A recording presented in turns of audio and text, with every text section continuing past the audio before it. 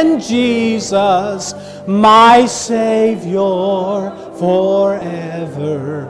He sought me and He bought me with His redeeming blood. He loved me ere I knew Him, and all my love is due Him. He plunged me to victory beneath the cleansing flood. Y'all are singing beautiful this morning. You know what we might do? We might just have you guys go from here and then go ahead and climb into the choir at the end of the Sunday school, and then we'll sing that song. That was beautiful. So good to see everybody this morning. Happy Mother's Day to all of our moms that are present. There is no way that a person could, in a single statement, describe who and what moms are, because there's so much that describes who they are. I was thinking this morning as we were driving to church, it was really good. Instead of fighting with Carmen, I was complimenting Carmen.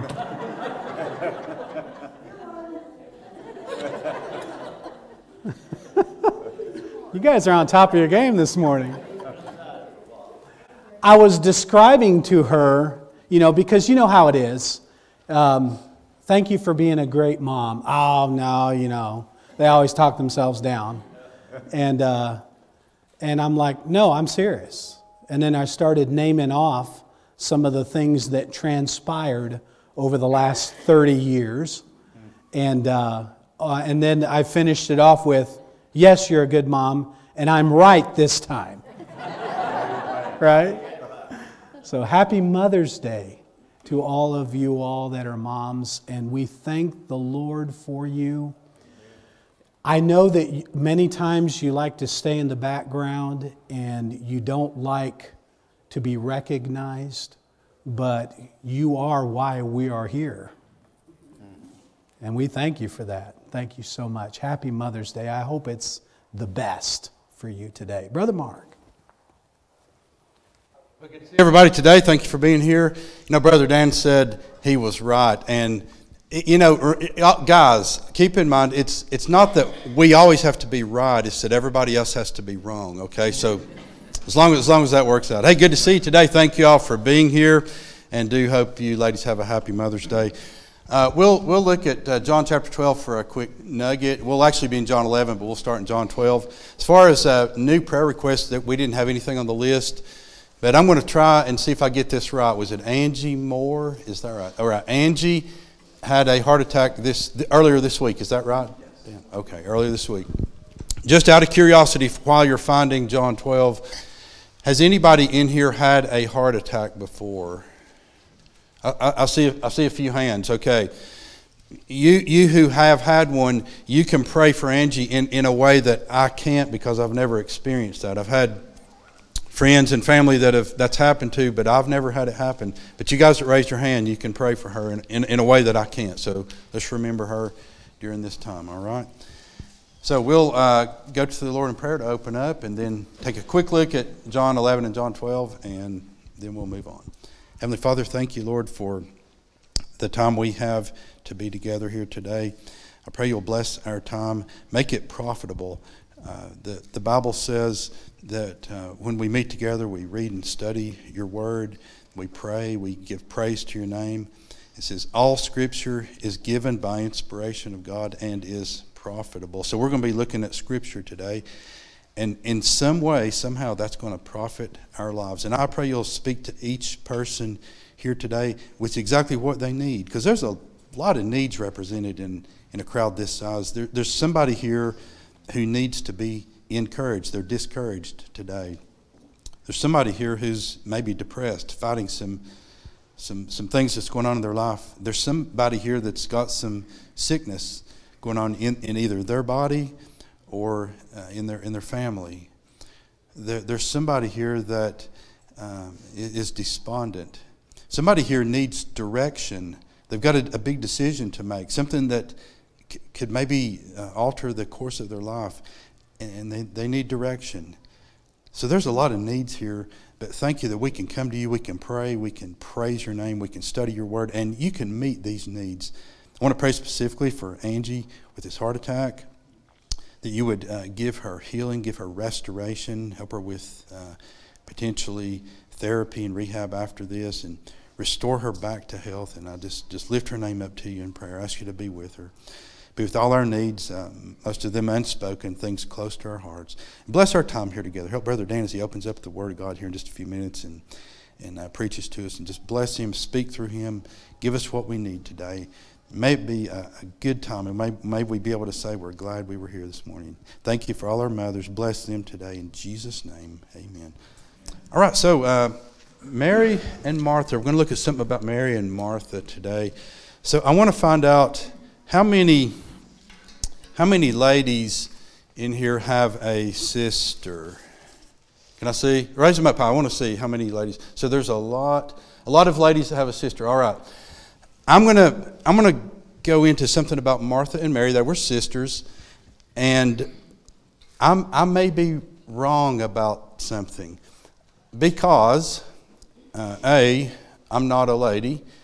B, I don't have a sister, and C, I don't identify as a lady. So I'm looking at this, just a guy, I'm just a goober with a microphone, all right? I'm just reading through the Bible here. I see Mary, I see Martha, and I see some things, but I might be wrong. So you ladies who have a sister, that you raise your hand, I implore you, please study this out this week. Look at the three passages where Martha and Mary are mentioned.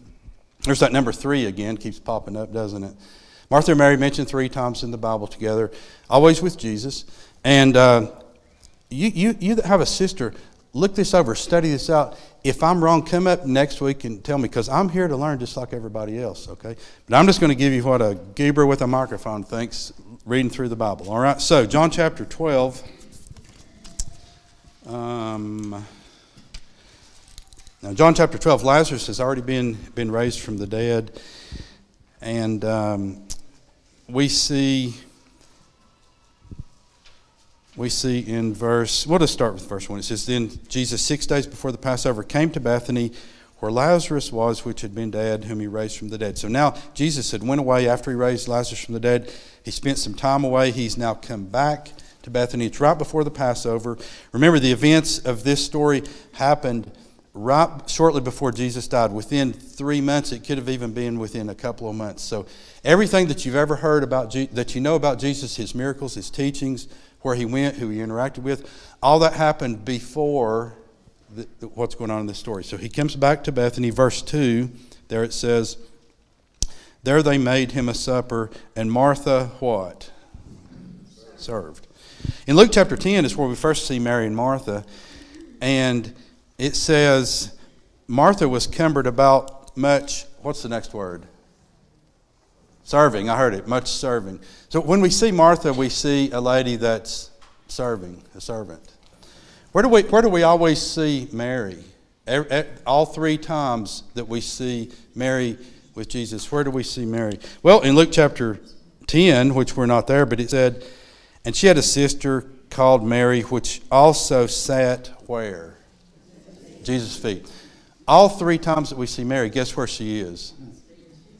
Now, let's look back in John 12. We're in verse 2. There they made him a supper, and Martha served. Verse 3. Then Mary took a pound of ointment of spikenard, very costly, and anointed the feet of Jesus. So Mary, is again at Jesus' feet. So Mary and Jesus never have a conversation either. Martha and Jesus have conversations. Mary never does. Mary has one short monologue with Jesus, but she never has a dialogue. Mary is always sitting at Jesus' feet every time we see her. Martha's up, busy, serving. By the way, nothing wrong with either one of those things.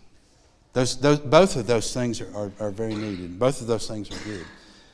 But let's go on. Let's go back to John chapter 11. So just turn back to John 11. And now this is before Lazarus has been raised from the dead.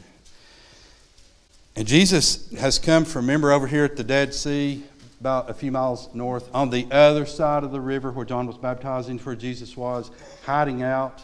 Basically, he's in the wilderness. And he's coming. He's really close. If this is Jerusalem right here, Bethany would be about right here. And Jesus is really close, so he's probably about where Brother Larry's sitting right there. He's real close to Bethany. And Martha and Mary hear about it, and it says in verse 20, then Martha, as soon as she heard that Jesus was coming, went out and met him, but Mary sat still in the house. So Martha and Mary are splitting. They're hitting Splitsville now. Martha is going out to meet Jesus alone. She's having some me time with Jesus. All right, verse 21. Then said Martha unto Jesus, Lord, if thou hadst been here, my brother had not died. Later on, Mary's going to go meet Jesus alone. Just Mary. Martha goes back and gets her and brings her back. And Mary goes to meet Jesus alone. So here's a question. Did you and I, this past week, have some alone time with Jesus? Did we get together every day and open up His Word and read it? Did you take your prayer requests and the things close to your heart? Did you talk to Him this week? Martha and Mary had some alone time with Jesus. That's our main nugget there to get out of this story. But let's go on right quick. Now, Martha met Jesus. She didn't say, hey, good to see you, high five him, fist bump. No, she goes, Lord, if thou hadst been here, my brother had not died. I want you to find verse 32, but don't lose track of verse 21. But look at verse 32. This is Mary coming to Jesus. Look in the middle of the verse. I'll start at the first of the verse. Then when Mary was come to where Jesus was and saw him, she fell down where? Third time. And then she saying unto him, Lord. Find the word Lord in that verse. Go back to verse 21, find the word Lord. Can you see both of those? I know it's one eye on one verse, one eye on the other. I'm going to read it real slowly. Try to bounce back between both verses as I read what both Mary and Martha say to Jesus. All right? Lord, if thou hadst been here, my brother had not died. You see anything strange about that? Word for word, isn't it? What is the probability they would both come to Jesus? The very first thing they say when they see him is the exact same thing, word for word. What is the probability of that? Well, let's see. Back in verse 21, Martha says this to Jesus. By the way, is that true? Did Jesus have to be there for Lazarus not to have died? How many people did Jesus raise from the dead? Oh, it's at number 3 again. Keeps popping up. Jesus didn't have to be here for Lazarus to have been raised. In fact, did Jesus do a raising of the dead where he was not there with the person? Yeah. Did that happen before or after this event? Before. Everything about Jesus happened before. This is right before he died on the cross. Mary and Martha knew about that. They had heard all the stories. They knew. Jesus didn't have to be there. So what Martha and Mary were saying is presupposing something about Jesus. It really wasn't true. Good thing we never do that, do we? Verse 28. And when she had said so, this is Martha, Martha went her way and called Mary her sister. What's the next word? Sisters, do you ever have secrets? Just you and your sister? Sisters, huh? Do you? That word in the Greek is lathra, used 4 times in the New Testament. It means exactly what you think. It means done in secret. This is a good translation of that word. It's exactly what it means. She called Mary her sister secretly, saying, the master is come and calleth for thee. Here's where I need some help, ladies. If you read the dialogue with Martha and Jesus up above, they have a very good dialogue about the resurrection. Man, it's worth reading. Brother Dan, you could preach for months on these few verses, this dialogue of the resurrection. If you have a loved one, brother, that's some good verses. Good verses there on the resurrection. You will see that loved one again if they died in Christ. Well, Martha calls Mary secretly, saying, the master is come and calleth for thee. Jesus never called for Martha. So what's going on here? Or called for Mary, I'm sorry. And then Mary comes and she says the exact same thing to Jesus that Martha had said. Here's what I'm going to propose. I'm going to propose that Martha and Mary had conspired together. Now, sisters, you would never do this, right? But Martha and Mary did it. They conspired together, and they wanted to kind of lay a little bit of a guilt trip on Jesus for not being there on time. Jesus was late.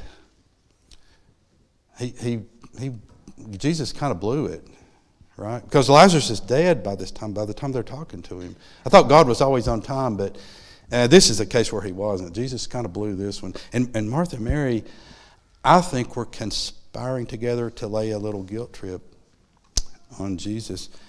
And they said in verse 21 and verse 32, word for word, the exact same thing to Jesus.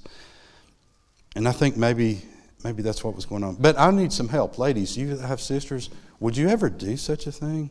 And it's a good thing, by the way, when we pray, we never try to lay a guilt trip on God, do we? Because he didn't do something for us when we thought he should, or he was not on time when we thought he should have been on time, or something didn't go our way. We never go to him and lay a guilt trip on him, do we? We wouldn't do that. But man, Martha and Mary, I'm not too sure about them. All right, so what's our nugget here today? Man, a lot of stuff in this story. We could spend months trying to unravel it all. But did you spend some time with Jesus this week, like Martha and Mary? They had private time, just them and Jesus. Did you do that this past week? If you didn't, start in John 11 and John 12. Look in Luke 10. Read these stories. They give you a place to start. Spend some time with Jesus this week, every single day. It'll be worth it to you. Brother Dan? Amen. Wow. By the way, just in case, he was being sarcastic when he said Jesus blew it. You better unravel that.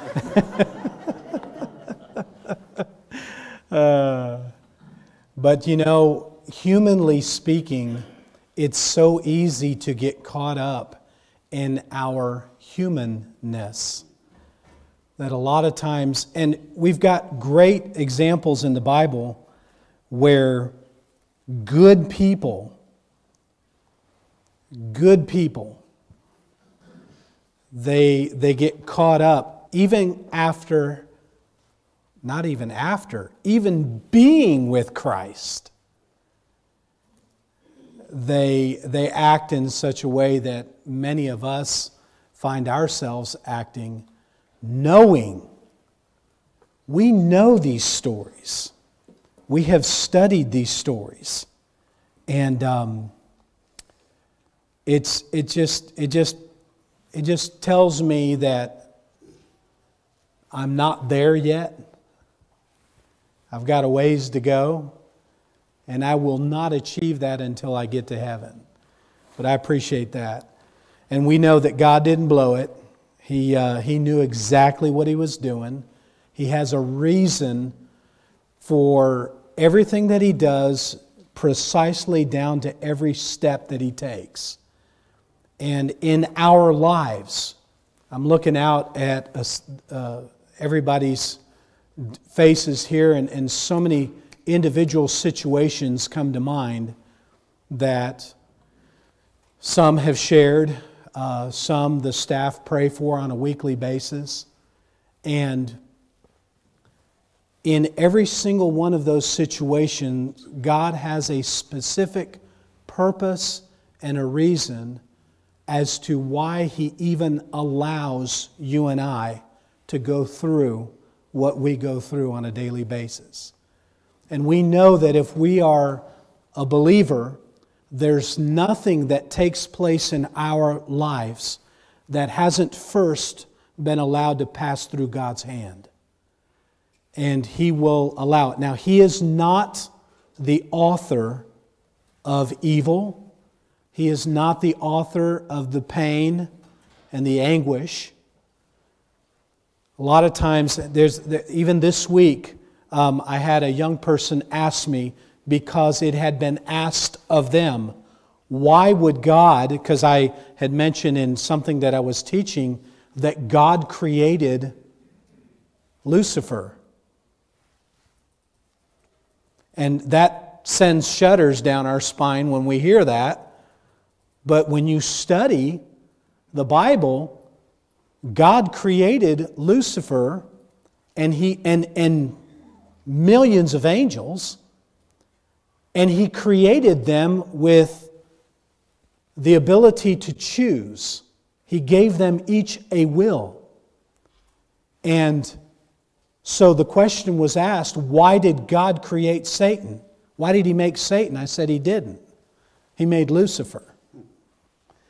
Lucifer was a cherubim, and he was so close to the Lord. When you read Ezekiel, the wording is used of Lucifer that he was the sum of it all. God used that word. He said that he was almost perfect. And the reason that he was the sum of it all, and the reason that he had such a key place where he was placed, was because on his body was every beautiful stone that you can imagine. And the reason that his body consisted of all that is because of his close proximity to God. He reflected the glory of God. Very interesting study, and someday we might do that. And so everything that he did was a reflection of who God was.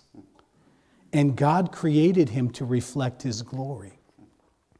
Did you know that you and I, that our purpose as believers in Christ is to reflect God's glory?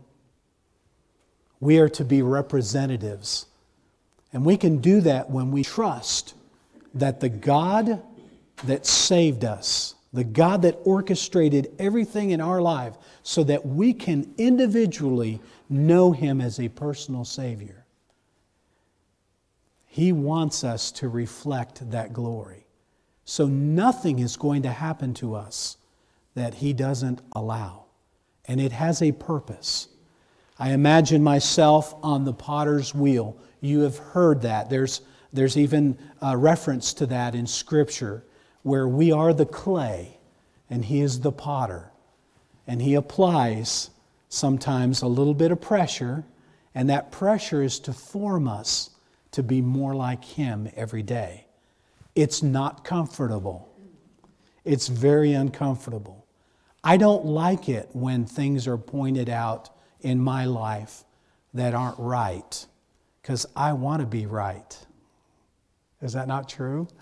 I don't like it when Sunday after church, Carmen says, on that one thing that you said, you could have clarified a little better there. That's not comfortable, but it's for my good. She doesn't want me to look like an idiot. And I'm very grateful for that.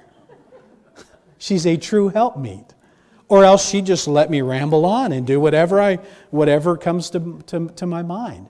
So God lets certain things happen in our life, and it's a beautiful thing.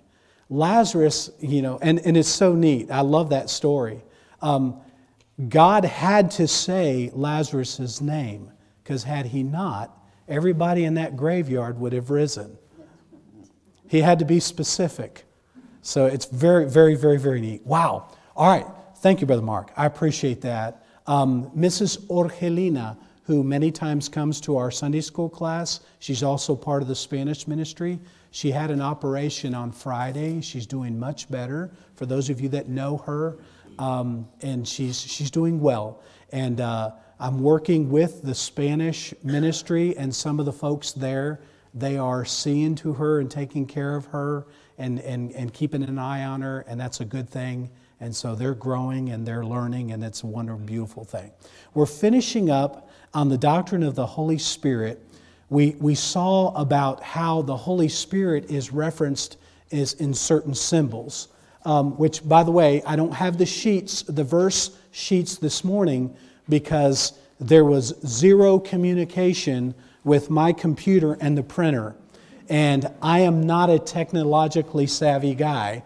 And so I'm going to have to rely on somebody that knows more than I do about that. But it would not communicate, so I could not print that up. So that being said, I will go slower this morning with using my verses. And it's come to this. We're going to have to open our Bible. I'm just being facetious here. But anyway, we were finishing that up, and there was one that I did not cover last week, and that was the Holy Spirit has often been referenced as an endowment or clothing in Scripture. Take your Bible to Luke chapter 24 and verse 49. Luke 24:49. The Bible says this, "And behold," Christ says, "I send the promise of my Father upon you, but tarry ye in the city of Jerusalem until ye be," and then it uses the word endued, "with power from on high." And that word that it gives us the idea that He clothes us with the Holy Spirit, indicating empowerment to proclaim the gospel. So for those of us that get really nervous about what would I say should the opportunity present itself for me to witness for Christ, because we hear that often, and in our church, I believe in my heart of hearts, it is not like if we see that someone that maybe doesn't go or somebody that doesn't partake as much in proclaiming the gospel, it's not because we don't want to. A lot of times is because we feel inadequate, we feel like we're not prepared, or we're just flat out scared. we just, what am I going to say? I'm a very shy person. I don't talk to strangers, and that is not for everybody. The Holy Spirit has extended a certain amount of gifts, and to everyone different gifts many times. And so while we are to speak when we should, for some of us it comes easier than others. That is in fact the case. It's nothing for me to step onto an elevator, and I learned this years ago. You know how normally everybody steps into the elevator and they turn around, you back up, and you get in place for the next person. I love just walking in and letting the door close behind me and say, "Well, guys, you're probably wondering why we called this meeting." It does a lot of things. It breaks the ice, and then, do they think you're an idiot? There is that possibility. There is that possibility. But it will stick out in their mind should you ever need to talk about, or they'll say, "Something's different about that guy." Yeah, something's very different about that guy. And you have a platform and an audience to speak of. So the Holy Spirit does that clothing, and He will clothe you as well with what you need to know at the appropriate time. There's times to speak, and there's times to hush. There's times to just be present, and the Holy Spirit will take care of that. So, all right, that leads us to the nature of the Holy Spirit as it is revealed by certain names, descriptions, and titles. As I'm studying this excites me because it opens up all kinds of possibilities that perhaps we didn't know of. The following that we're going to look at is only a partial listing of the names of the Holy Spirit as He is referred to by approximately 18 times in the Old Testament and 39 times in the New Testament. So let's jump in, all right? Number one, He's referred to as the Holy Spirit or the Holy Ghost, some 91 occurrences.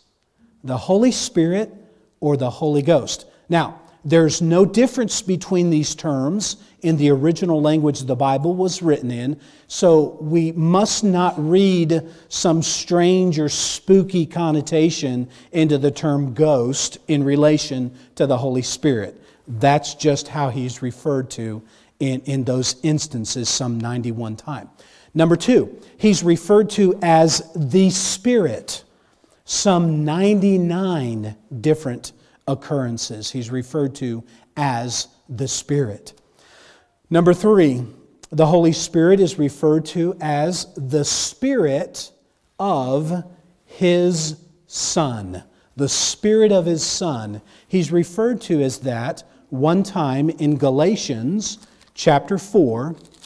Galatians chapter 4 and verse 6, where we read, "And because ye are sons, God hath sent forth the Spirit of His Son into your hearts, crying, Abba, Father." This excited me. Have you ever heard the expression when you're around somebody and they're just very pleasant to be around, and when that person leaves, you hear the expression, boy, she has a very pleasant spirit, or it's just so nice to be around that person. It is said here in Scripture, when He says, "And because ye are sons," in this case, the reference could also be daughters, but you are children of God, you are sons. Because you're sons, God the Father sent forth the literal Spirit of His Son, Jesus Christ, who He was, that magnetism, that aura, if you would. Wherever He walked, His Spirit was different.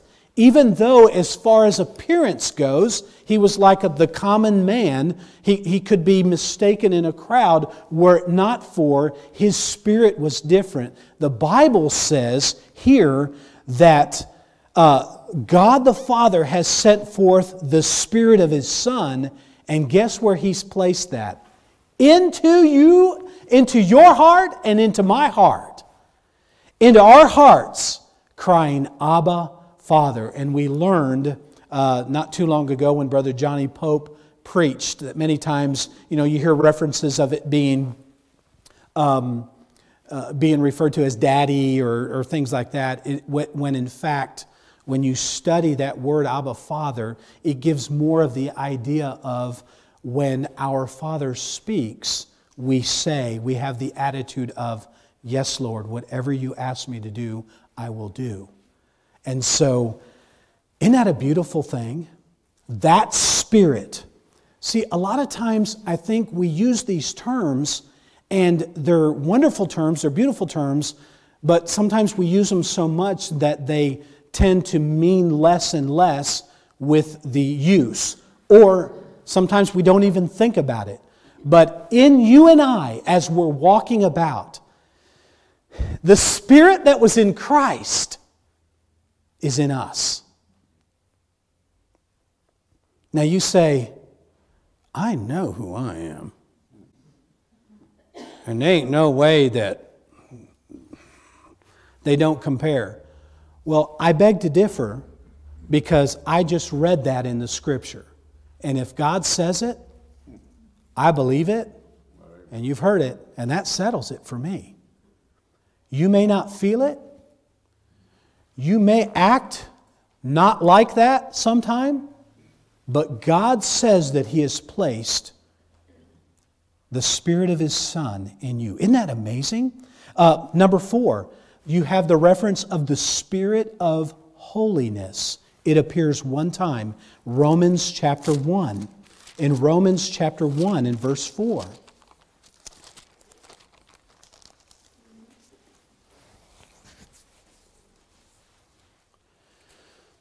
When we read in verse 1, in order to give us some context, Paul, a servant of Jesus Christ, called to be an apostle, separated unto the gospel of God, and then in quote, or in parentheses, which He had promised afore by His prophets in the Holy Scriptures. And then he says, concerning His Son Jesus Christ, our Lord, which was made of the seed of David, according to the flesh, and declared to be the Son of God, with power, according to the Spirit of holiness by the resurrection from the dead. So God the Father declares that His Son is to be according to the Spirit of holiness. And you have that reference there to the Holy Spirit.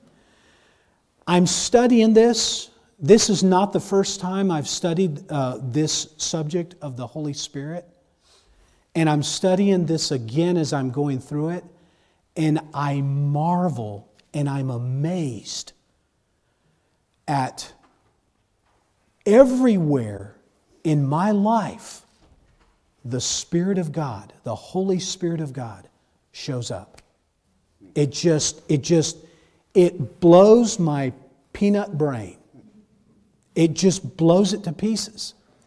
And everywhere I look, number 5, we have an occurrence in 1 John. I won't read that one. And we have that occurrence that refers to the Holy Spirit as the Holy One, capital 1.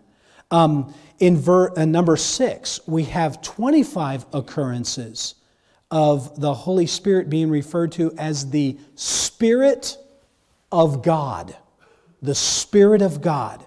And later on, we could probably, I'll share these verses with you, but there's just a whole host. From Genesis 1:2, where I read in Genesis 1:2, let me show you real quick, where it says in verse 2, "And the earth was without form and void, and darkness was upon the face of the deep, and the Spirit of God moved upon the face of the water." So you have from Genesis 1, where God created heaven and earth, you have the Spirit involved in that, and the Spirit of God moves in creation to be part of all this, all the way through 1 John chapter 4 and verse 2, where he refers to the Spirit of God as well. Wow, time flies. Number 7, we have the reference to the Spirit of the Lord. And it appears some 31 different times. The Spirit of the Lord. Number 8, the Spirit of the Lord God. One time it appears in Isaiah. You have number 9, the Spirit of Christ. It appears twice in Romans and also in 1 Peter. You have next, the Spirit of Jesus Christ. Appears one time in Philippians. You have the Spirit of His Son, which appears in Galatians. You have next, the eternal Spirit that appears in Hebrews 9. And time will never allow me in this study to touch on the entirety of Hebrews chapter 9 and verse 14, where the Bible says, "How much more shall the blood of Christ, who through the eternal Spirit offered Himself without spot to God, purge your conscience from dead works to serve the living God." I mean, that's powerful wording, but he refers to there as the Spirit, the eternal Spirit. Number 13, I believe, we have the Spirit of wisdom. The Spirit of wisdom. It occurs 3 different times. So you know where Proverbs talks about seeking wisdom above all? When you're seeking wisdom, wisdom belongs to the Holy Spirit. And you and I have that Spirit. So we have that wisdom if we'll just listen to the Spirit and be guided and led by the Spirit. In number 14, we have the reference of the Spirit of wisdom and revelation. And revelation, it appears one time in Ephesians chapter 1 and verse 17. Next, we have the Spirit referred to as the Comforter. Now we hear that term a lot, referenced a lot, but it only appears in Scripture 4 times. 4 times, the Comforter. It appears in John 14 and verse 16. and then also in verse 26. And then you have chapter 15, verse 26, and then chapter 16 and verse 7. Number next, we have the Spirit referred to as the Spirit of truth. He literally is the Spirit of truth. 4 times, 4 occurrences. Number next, the Spirit of life. Romans 8:2. Number next, He's referred to as the promise of the Father 1 time. Then He is referred to as the promise of my Father 1 time. And then I love this, and of course right now this means so much to me because my son and his wife are in the very process of adoption. Yesterday we stole away and got to hold these 2 little ones, a boy and a girl, and they're just now 4 pounds. I mean, they're just little tiny. Liam's foot is only as big as my thumb. And they're just, you don't want to touch them because you're afraid you're going to break them. And they're in the process of adoption. And this means so much as you're reading Romans chapter 8, which is a beautiful verse in Romans 8 and verse 2, where the Bible says this, for the law of the Spirit of life in Christ, Jesus, hath made me free. And this verse, speaking of something to unpack, this verse says, for the law of the Spirit of life in Christ Jesus has made me free from the law of sin and death. You and I, having the Holy Spirit within us, that Spirit of life, which we find in Christ Jesus, has made us free from the law of sin and the law of death. We are no longer dead in our trespasses and sin. We've been made free of that. And we've also been made free. Now, it's not a sinless perfection, but we are no longer bound and enslaved to sin because of the Spirit of life that dwells in us. So amazing, so beautiful. The Spirit of adoption, Spirit of life, the promise of my Father, the Spirit of glory, it's referred to, the Spirit of grace and supplication, and then by itself the Spirit of grace, 1 occurrence. The Spirit of counsel and might, the Spirit of knowledge and the fear of the Lord. 2 Corinthians chapter 4 and verse 13. The Spirit of faith, He's referred to. And then the Spirit of understanding in Job. All those references to the Holy Spirit of God. He shows up everywhere. He is involved in everything from creation all the way to Revelation. You see the Holy Spirit doing His work. He is such an integral part of your life and of my life. And to think, we get to enjoy the advantage and the benefits of having that in our heart. And the question to us today is, how much have you availed yourself this past week of all of this that is in you? Unfortunately, ashamedly, many times I would have to hang my head and say, I haven't taken advantage of this power, of this presence, of this beautiful presence as much as I should have. It is there for each and every one of us. Father, we love You. Thank You, Holy Spirit of God, for being in us, working through us. We love You because of it. In Jesus' name, amen and amen. All righty. Lord bless you. We'll see you in just a few moments. Again, happy Mother's Day.